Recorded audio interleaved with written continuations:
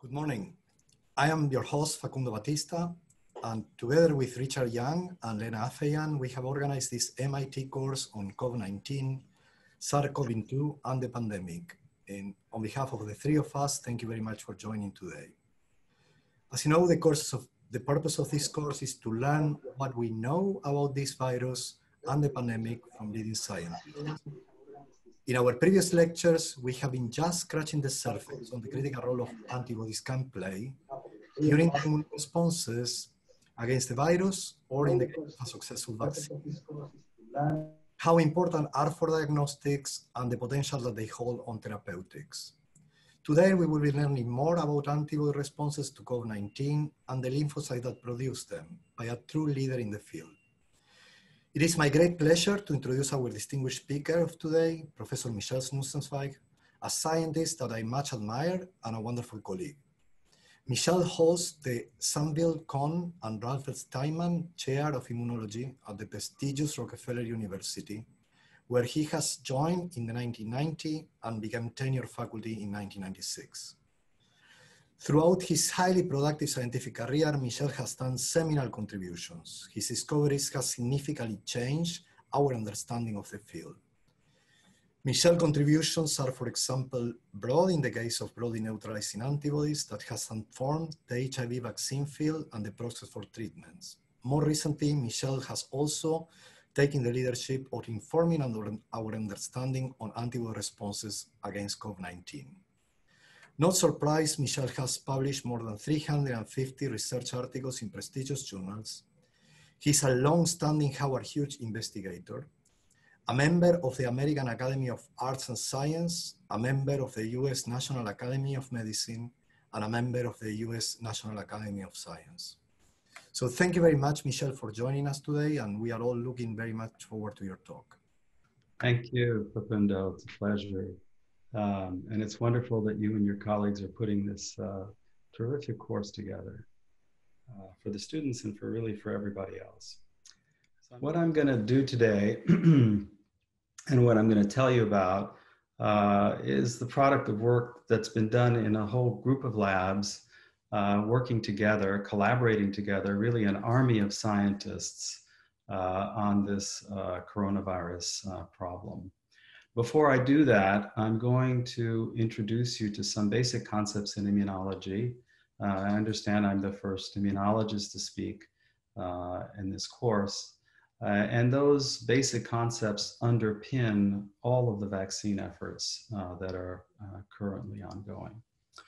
So let's get started with that at a very, very simple level, and then we're going to get a lot more sophisticated relatively quickly. Okay, so to begin, what's the immune system, and what are the key properties of the immune system? Well, there's really three things that all immune systems have and that are the absolute keys to vaccines. They have specificity. That means they can see things in a very specific manner. If you're challenged with something, you'll respond to that one thing, but you won't be immune to something else. They have diversity, and diversity means that you can be challenged with a lot of different things, a universe of pathogens, and be able to see them.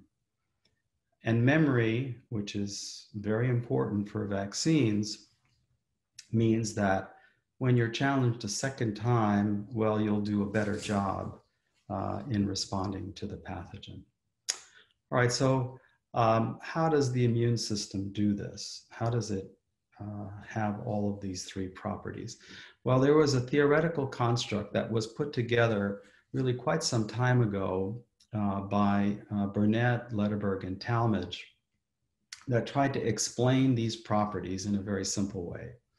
What they said was that the immune system is composed of individual clones of cells, many, many different cells, which are different from each other by their specific receptors. So you get two things from that. You get diversity because there are many different cells, and you get specificity because each cell has a separate receptor, which is specific for the pathogen, the virus, and what we call antigen, which encompasses all different things like viruses and bacteria. Now, in this construct, what they said was that these clones have a predetermined receptor. And when a virus, an antigen, comes into the system, then the cell that has the receptor that recognizes it will expand, undergo clonal expansion. And that takes care of memory, because what that means is that when you get the pathogen coming back a second time, well, you already have a bigger clone of cells, more cells that can see the thing. So it's really very simple in terms of understanding what the immune system does.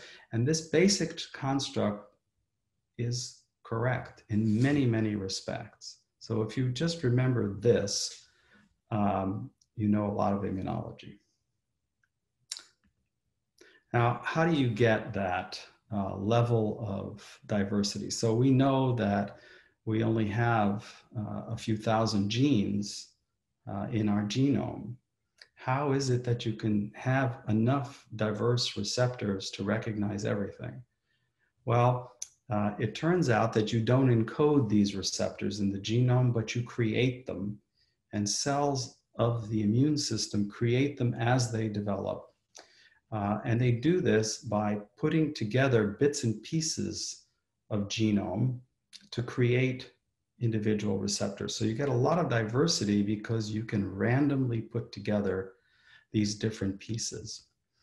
And there's an additional bit of diversity that comes because the junctions putting these things together are not exact. And sometimes there's a little bit of chewing back on the DNA or putting nucleotides in so that you can have a great deal of diversity, more diversity, in fact, than the number of lymphocytes that are in your body. So that takes care of the diversity problem. And this reaction was, in fact, discovered by an MIT professor, Susumu Tonegawa. Now, there's one thing that this construct does not explain, and that's a discovery made by another MIT professor, Hermann Eisen. And what Eisen discovered in the 60s, actually, was that the affinity of antibodies increases during an immune response, so that you get better antibodies in a very short period of time after you're immunized. And that can't really be explained by the so-called clonal selection theory. So how does that happen? Well, it turns out that when lymphocytes start undergoing clonal expansion, as proposed by Burnett and Talmage, they do something that's completely crazy. They begin to mutate themselves, and they begin to mutate their receptors. So all of those receptors that were in the previous slides that get put together randomly get an additional bit of diversification when they undergo clonal expansion. And that happens in these structures called germinal centers. So two things happen during clonal expansion to B lymphocytes. They grow as a clone and they mutate their receptors. Now, this thing happens in these beautiful structures that are found in lymphoid organs that are pictured here, called germinal centers. And you'll probably hear more about this from Shiv Pillai, but they have two zones, a light zone and a dark zone. And the light zone in pink there, that's where the antigen or the virus is held in immune complexes for the lymphocytes to see. Now, we can summarize this modification to this clonal selection theory this way. you have clones of cells. Each has individual receptors. Each one is specific for a given antigen. When you get an immune response, you get clonal expansion. And the clones each are a little bit different from each other. The cells in the expanded clone are a little bit different from each other because their receptors have been mutated. And in the germinal center, you get selection for lymphocytes with high affinity. That's how you get a good immune response. Now, the mutations, that's something very simple in terms of its biochemistry. It's a cytidine deaminase that does this, AID, and it just changes cytosine to uracil, creates a mismatch in DNA, and that mismatch is then processed by cellular enzymes to produce somatic mutations, gene conversions, class switch recombination, which we won't talk about, and can be harmful and cause things like chromosome translocation, off-target mutations, which are the cause of most human B-cell cancers. So this enzyme is great because it diversifies the antigen receptors and produces good antibodies, but it's also a dangerous thing because it can cause cancers. It's an important thing to make these mutations. So they're point mutations. You might think, well, in an antibody, maybe that doesn't make any difference. But in fact, these point mutations are essential for creating high affinity active antibodies. And you can see that here, the top of this slide are several different antibodies. And these are SPR traces that measure affinities. And you can see the traces there for all of these different antibodies. If you take away their mutations, so-called germline, you can see that the traces also go away, which means that their binding properties go away. And more importantly, if they're neutralizing antibodies, in this case to HIV, all of their neutralizing activity goes away. So the mutations are really critical for creating good antibodies in this case. Mutations are focused, and they happen in the parts of the antibody that actually see the antigen or the virus, which are these little green loops up here. And the reason that they're focused there has to do with what the enzyme AID wants to see. Now I want to just go over a model that my colleagues and my colleagues, when I say my colleagues, I mean a lot of different scientists, including your host, Facundo Batista, are responsible for putting together for how this germinal center works. Okay, so there are two zones, a light zone and a dark zone. And the work is separated in these two zones so that cell division occurs in the dark zone. And that's where the lymphocytes also undergo mutation. They then move. So this is a dynamic environment. So after they finished their mutations and divisions, the clonal expansion, they migrate to the light zone. Light zone was that pink stuff that I showed you on a previous slide where the antigen is captured. And it's there, it's there that they meet the antigen. They take up the antigen and they communicate with T lymphocytes, which are in the light zone, and that tell the B cell that it's either going to go back and repeat another cycle of division and mutation or not. And the cells that are succeeding, small number of cells that are succeeding, are further amplified. So you can see that through iterative cycles of division, mutation, selection, based on antigen binding, that you would rapidly develop high affinity antibodies. And that's how this reaction is thought to occur. Now, there are two products of this reaction. One product is a memory B cell, and another product is a plasma cell.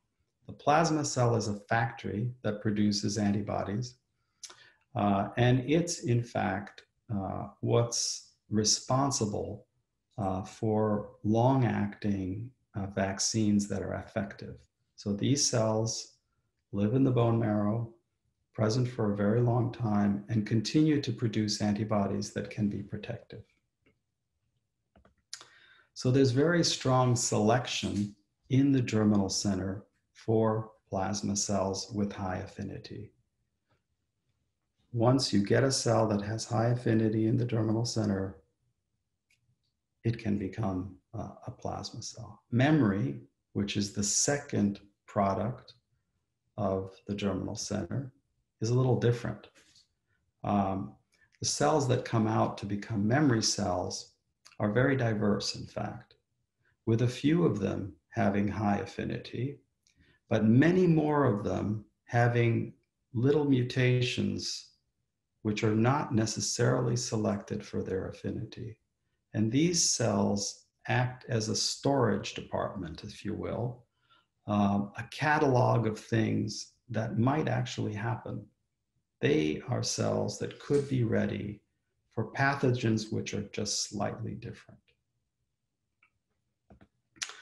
All right, so that's background. And I just want to say a couple of words about why people were ready, people like us, labs like ours, were ready for this corona problem and advanced the antibody discovery very quickly. But we had been working for actually quite some time on the HIV problem, and particularly interested in why we have no vaccine and no cure after so many years. And essentially, vaccines, nearly all vaccines, are antibody mediated. So why were we not able to create antibodies to HIV that could be effective by vaccination? So it had been known when we became interested in this, which wasn't that long ago, it had been known that some people can actually make good antibodies. They're rare, these people, and they have very strange immune responses that instead of maturing in a couple of weeks, as we can see for coronaviruses, took 2 or 3 years. So real mystery about how these people created the antibodies that they had.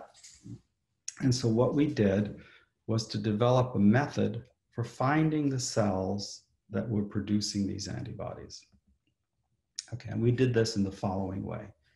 We found those people with the help of a lot of different physician scientists, including Bruce Walker at the Reagan Institute, which really got us interested in this.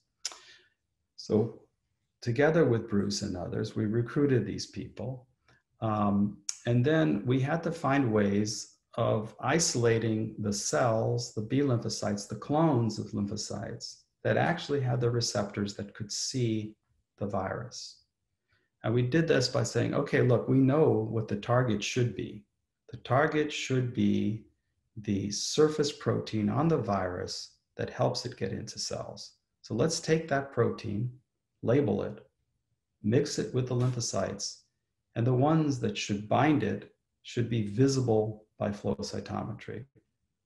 And if we can see them, we can isolate them. If we can isolate them as single cells, we can do molecular biology and clone the antibodies.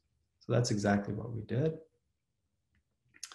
And what happened is that we found many, many antibodies that are very, very potent, which hadn't been found before. And then these methods were adapted by just about everybody in the field, and they too discovered many very potent antibodies.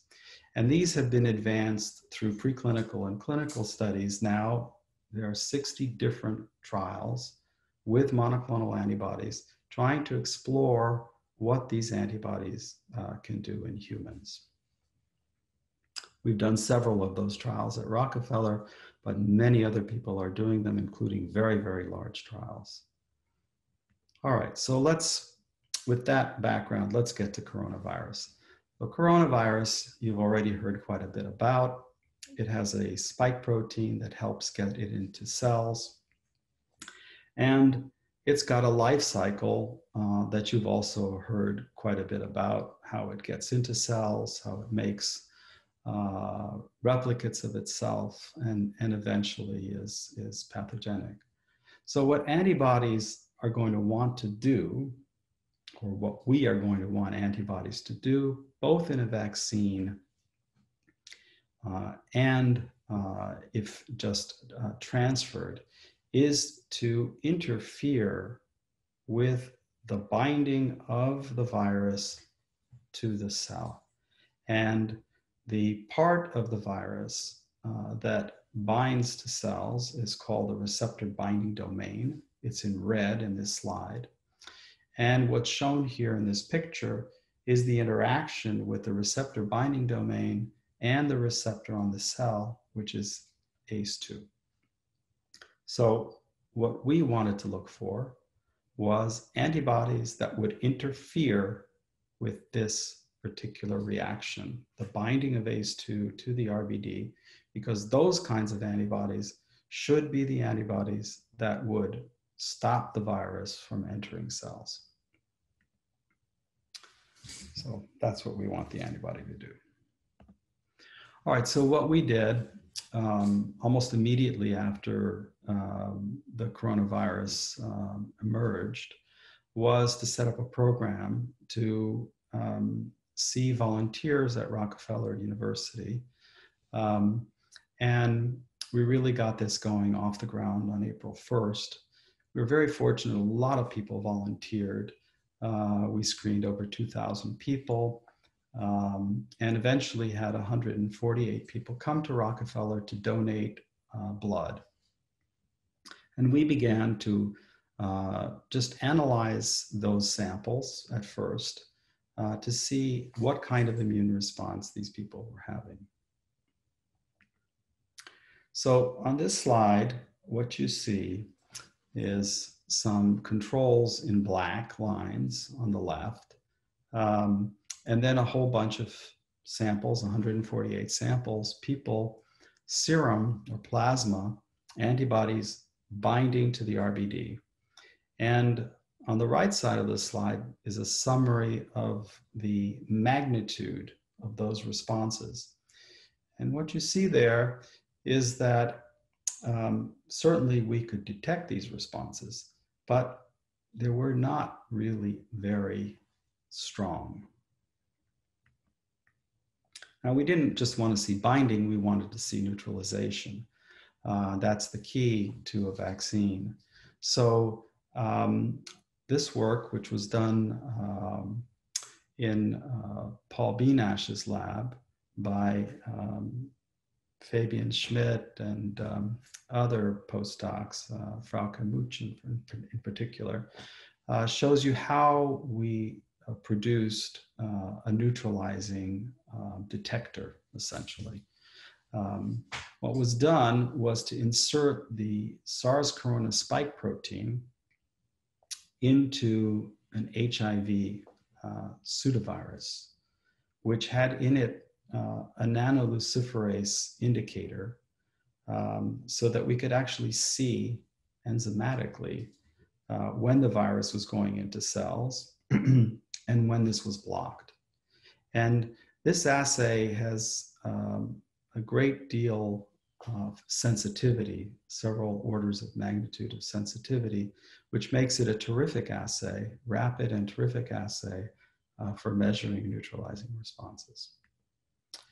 And this assay, shown in both of these graphs, is very, very strongly correlated with authentic SARS neutralizing responses, both in plasma and for monoclonal antibodies. So we could feel very sure about the results that we got. These experiments were done in Charlie Rice's lab. So this graph shows you what we found. The top 60 individuals are shown here out of the 148.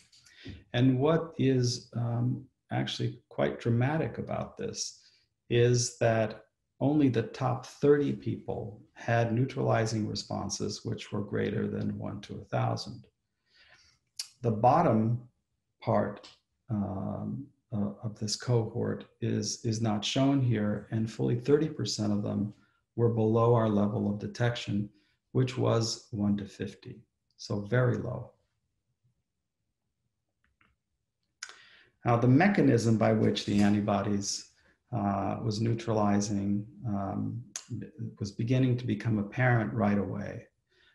So antibodies have two arms, that's shown on the bottom as IgG, but you can digest them and make them into single arm structures.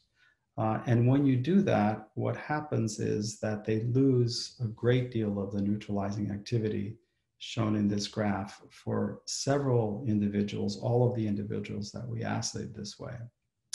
So binding with both arms is critical. And why that is illustrated here. It has to do with something called apparent affinity or avidity. When you're holding on with both arms and you let go with one, well, you're still holding on. But if you're holding on with just one arm and you let go, well, then it's gone. So Elmo here, if he's holding on with both arms and he lets go of one, well, he's still holding on. But if Elmo were holding on with just one arm and he let go, well, that would be the end of that. And this really has some implications for any drug that you want to use to block entry or any antibody. It means that the spikes on this virus are close enough, or the trimers are configured in such a way that it makes a very big difference if you hit it with two at a time. All right, so what did we learn from serology? Well, low levels of anti-RBD antibodies, low levels of neutralization in most infected individuals, and cross-linking was really required for optimal neutralizing activity. What about some of the clinical correlates? Well, one thing that was immediately apparent, shown on the left, is that anti-RBD antibodies were a very good correlate for neutralizing activity. So if you really wanted to collect plasma, for example, for therapy, and you didn't want to do a neutralization assay, which is more sophisticated, well, you could do an anti-RBD binding assay as a correlate. The other thing that was readily apparent is hospitalized people had better titers and women had lower titers than men. How do we explain all that? Well, it's really, all of these variables are fairly codependent. So neutralizing activity correlates with the duration of symptoms, the severity of symptoms, and the age. So if you're older, typically you have a longer, more severe course.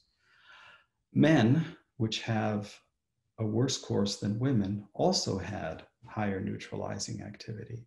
And hospitalized people, which have a more severe course, also have higher neutralizing activity. All of that means that if the immune system is exposed to the antigen for a longer period of time or more antigen, you're getting a better response.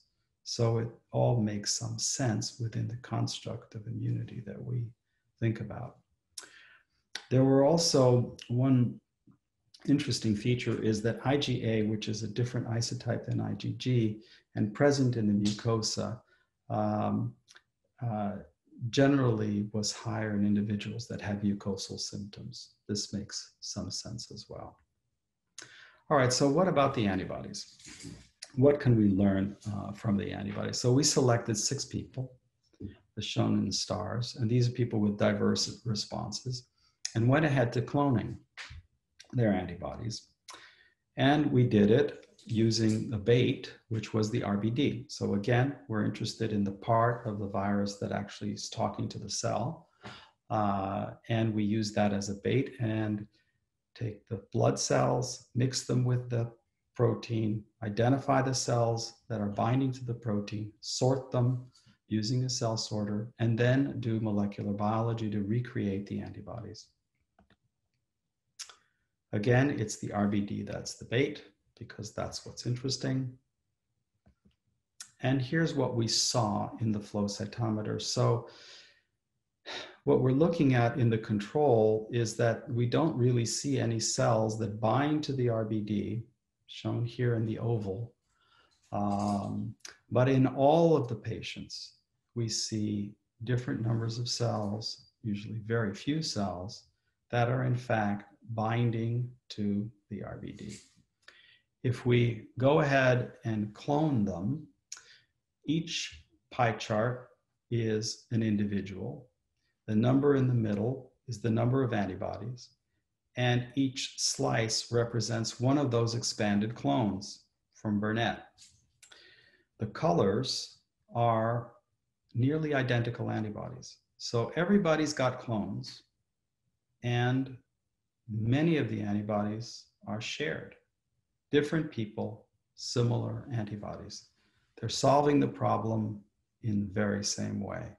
And that is something that we saw initially for HIV and that everybody else subsequently saw, and that we've seen for many human diseases, responses to many human diseases.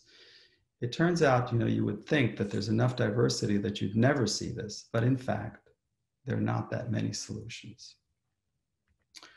We also got antibodies that were very, very potent. So here you can see antibodies that neutralize at IC50, so 50% neutralizing at concentrations that are at nanograms or picomolar concentrations, so extremely potent.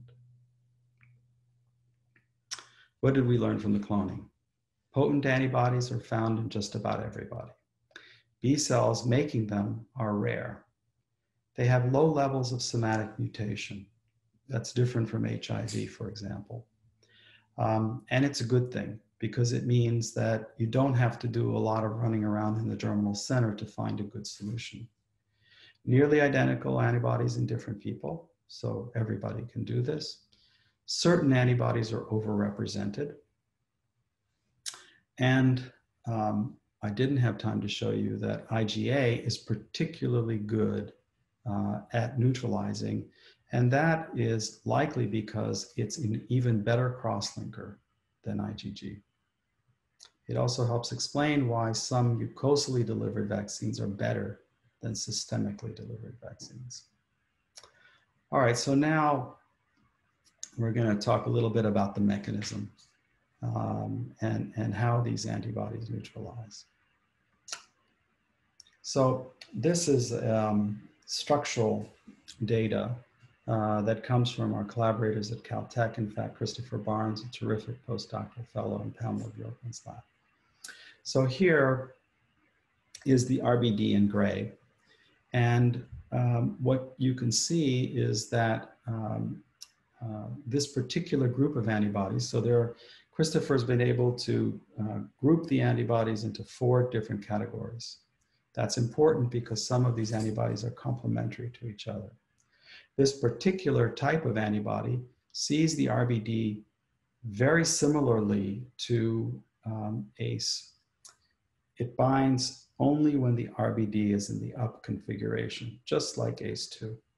And it binds exactly to the same ridge as ACE2, and it blocks it directly.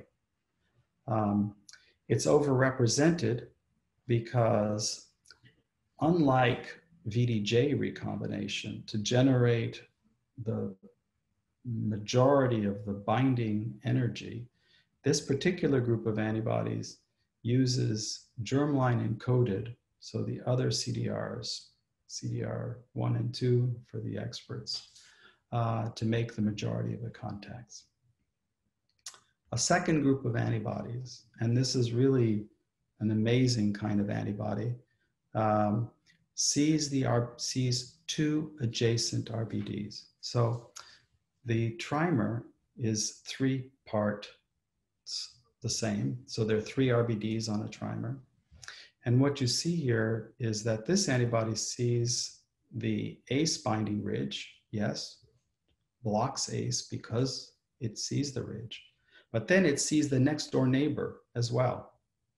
And it does that by inserting a loop that's hydrophobic right into the next door neighbor.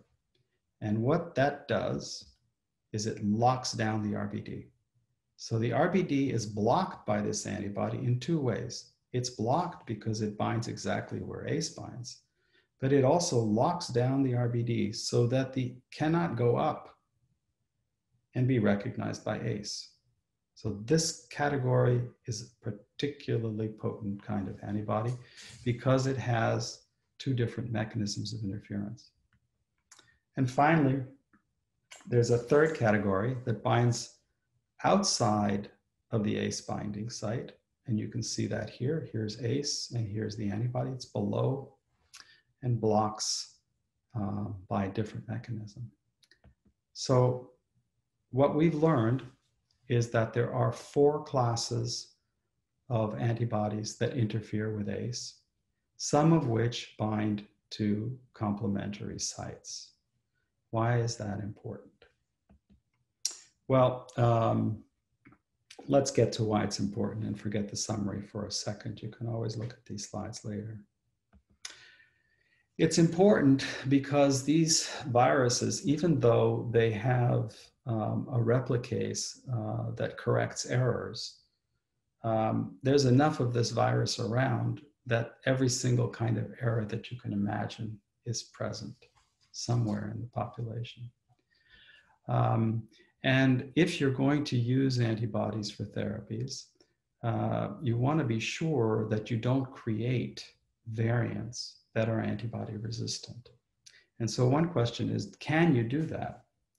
And this is the work in Paul Binesh's lab, Fabian Schmidt. What he did was to create a replication competent virus that had the S spike from the coronavirus.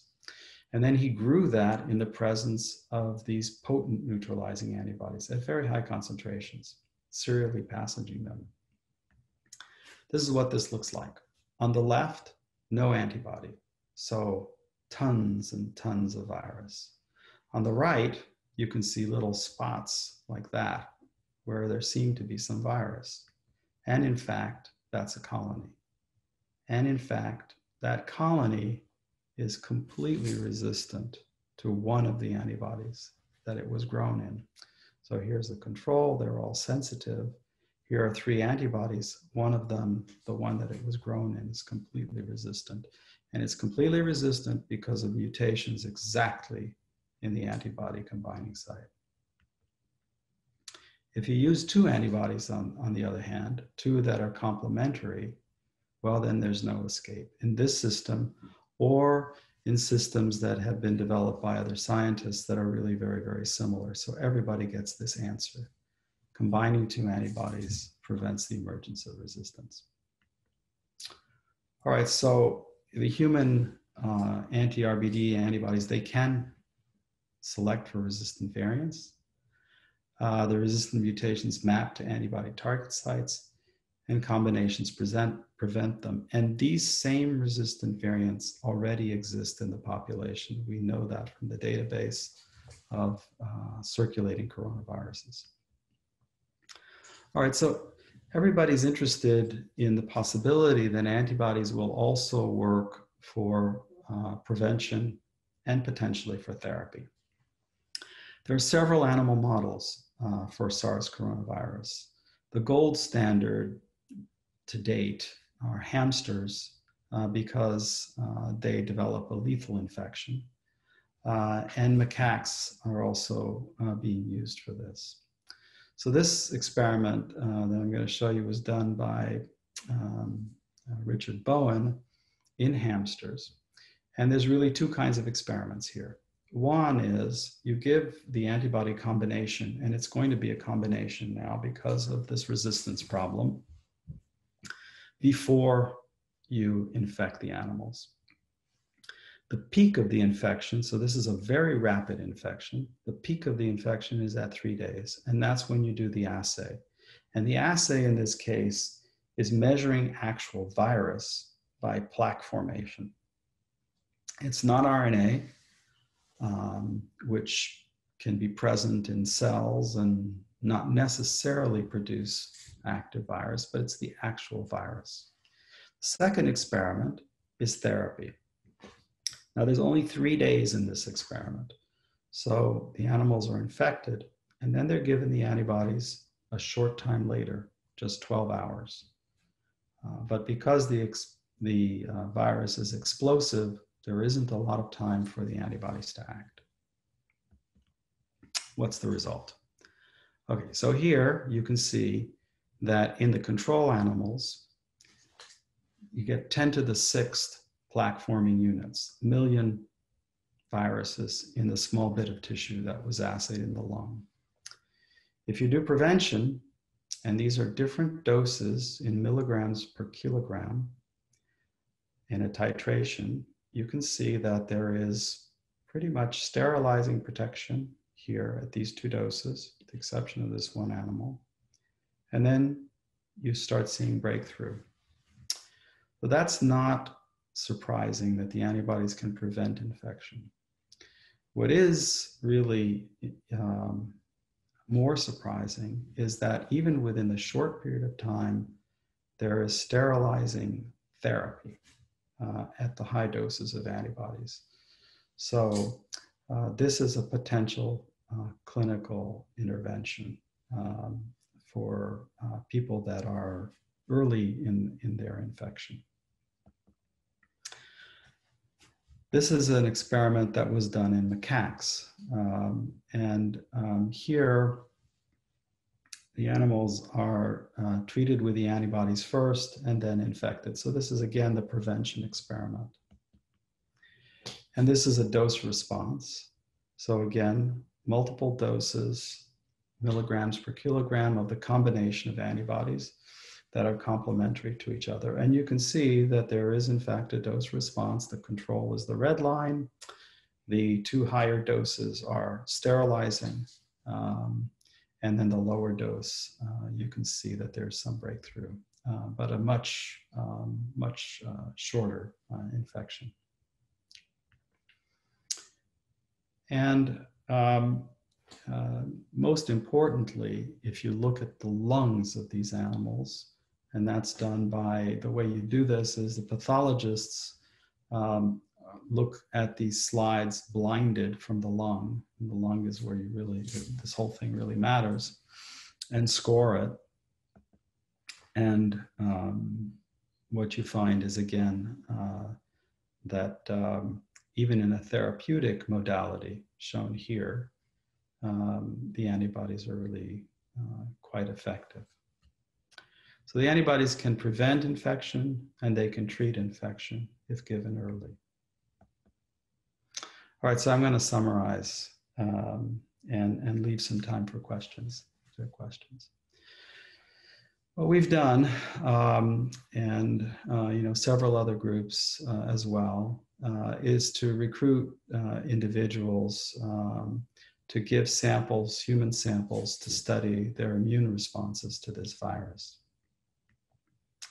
What we've learned is that everyone has the ability to produce antibodies that are neutralizing for this virus, and that many humans use the same kinds of antibodies for this purpose. We've learned that there are at least 4 different classes of antibodies based on their mechanisms of action. And that some of these antibodies are complementary to each other in terms of their binding sites. We've learned from animal experiments that the antibodies are effective both for protection and for therapy. And the idea that antibodies could be useful in the clinic is being pursued by multiple different pharmaceutical companies. And I've listed some of them here. The ones that are furthest along in the clinic and that we hear the most about are the antibodies from Lilly and from Regeneron. And with that, I just want to say that this kind of work is a collaborative effort by really many different laboratories with different expertise. So in our case, we had a clinical group at Rockefeller headed by Marina Kasky and her colleagues that really was able to rapidly recruit these individuals that were recovered from the coronavirus. That's probably one of the hardest parts of this whole thing. In my own lab, we did a lot of the work on the antibody cloning and initial testing. And Paul Benash is a virologist, and the people in his lab developed the assays for neutralization that we were rapidly able to use. In the Bowen, Barrage, and von Rampe labs, did all of the animal experiments that I've told you about. And the critical structural work was done in Pamela Bjorkman's lab at Caltech. So with that, I'm happy to take questions. Thank you very much, Michel, for a talk on the real front line of research and technology applied to this in COVID-19 antibodies. I mean, we got many, many questions. I mean, I don't think we will address them all, but I will start shooting at you and we welcome your answers. I mean, mechanistically, and I know you did a lot of work on this, is that the aminase works selectively on DNA encoding for the antibody? And if so, how? I mean, you many years of your career were destined into this question. Yeah, you know, Facundo, the deaminase prefers a particular sequence in DNA. That's not our work, it's work of other people. And exactly how it's targeted to the antibody is not clear. What is clear is that it makes mistakes. It hits other parts of the genome that facilitate chromosome translocations or hit oncogenes like c-Myc. You know, the antibody cannot be entirely sequence specific, because if it were entirely sequence specific, this enzyme AID, you'd always make the same mutations. And that's something that you want to avoid.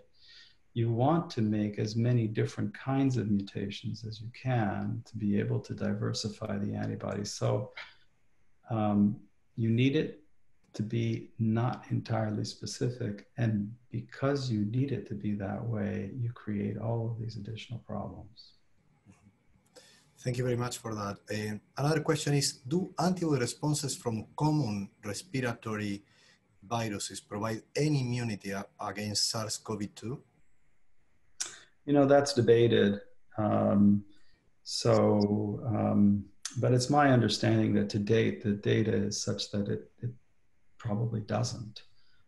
In fact, you know, the common cold coronaviruses, there's this really beautiful experiment that was just recently published in Nature Medicine about this and how long you get protection. There was a cohort of people that had been followed. They were HIV infected, but treated, and so pretty normal in nearly all respects. These people were followed for many, many years, and there were samples from these people over 30 years that were then tested for their reactivity to coronaviruses. And if you get an infection, you get a bump in the antibody response. So what was found is that these people would get bumps in the antibody response after a year. So infection 1 year later, infection 2. So even for common cold coronaviruses, people are not protected for a very long time. And certainly doesn't seem to be any crossing that's significant. A question that Kevin raised is, I am wondering, how do we know that worse coronavirus 19 course or longer exposure to the virus cause higher antigen neutralization activity as opposed to higher neutralization activity cause worse in the disease due to immunity? Yeah, you could that's exactly right. So you might say, okay, hey, look, the people that are worse off they have more antibodies. So maybe the antibodies are making them worse. Um, there's really no data to support that kind of idea, including the fact that thousands and thousands of people have been given antibodies, plasma therapy, and nothing bad happens. Then another question from Daniel is that are there diseases that antibody are infected against that we can develop alternative ways of vaccines that will confer long-term immunity? I'm not sure I understand that question. The question is, can we elicit vaccines that are not depending on antibodies? I mean, that are not depending on antibodies. Yes, correct. Well, you know, there's a whole T cell component to most vaccines. In fact, you cannot make antibodies without T cells, or you can't make good antibodies without T cells. So T cells are important aspects of most vaccines as well, or all vaccines as well. But by themselves, they typically do not prevent pathogen entry.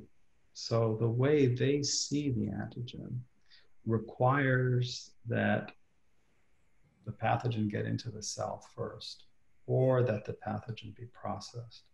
So you have to start an infection in order for the T cell to see it at all, which is bad news, because then you're paying catch up.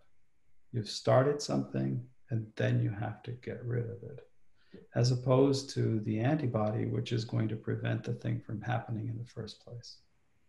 So in theory, the T cell is not going to be effective at all in preventing an infection. It could stop an infection once you start it, but that's a bad place to start. Another question is, you have suggested that most of infected individuals show low neutralizing efficiency. Does this mean that they are susceptible to be reinfected? We don't know that. It may be that even very low levels of polyclonal antibodies are sufficient to protect people. And in the study that I mentioned earlier about the coronavirus, common cold coronaviruses, just because you're infected again doesn't mean that you're going to be sick. So if you have some pre-existing level of immunity and have those clones that can respond faster and better, you may become infected, but you may resolve the infection much more quickly. So that's like the T cell thing that I just mentioned. And here is, Peyton is putting a speculative question. He's saying, since all people are able to generate these antibodies, could immunogen be generated in combination to vaccine and drive the generation of all these neutralizing antibodies specifically? Yeah, I mean, the immunogens that are being tested are in fact focused on trying to elicit these kinds of antibodies, yes. And finally, I mean, just a general question. I mean, you put this model in which plasma cells and memory cells are coming out of the germinal center over time. Does this mean that the affinity of them is different? Meaning, yeah, so the way that this gets, you know, into more sophisticated things, but the way that the cells are selected, plasma cells are selected basically is by interaction with T cells. And the T cell is the one that determines whether the B lymphocyte has sufficient affinity by mechanisms that actually Facundo worked out when he was a postdoc with Michael Neuberger. The B cell is actually with a high affinity antibody, can actually capture the antigen, pull it off of its immune complexes on on follicular dendritic cells, and ingest it. And the cell that really grabs the most can show it to the T cell, and the T cell looks around and says, okay, you've got the most antigen, you become a plasma cell. That's how that decision is made. the decision about memory is far more complex. We understand far less about it, but it doesn't require that the cell have a high affinity. In fact, low affinity cells are going into the memory compartment better than high affinity cells. And probably we have time for the last question is how do viral diversity and viral mutation rate, specifically for COVID-2, compare to antibody clonal diversity and mutation rate? I think the antibodies are probably mutating better than the virus. The virus certainly mutates, even though its mutation rate is really quite low. But as I said, if you look in the database now, there are mutations everywhere on this virus.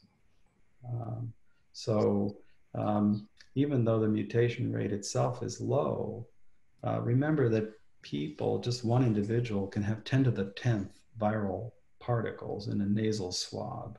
So imagine how many viruses that is in a person, and imagine how many people are infected.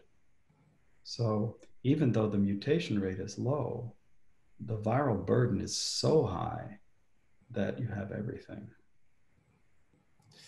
Michel, on behalf of Richard and Lena and all the students and all the audience, we would like to really thank you for this wonderful talk today and to put you really at the forefront of scientific discovery. Thank you very, very much.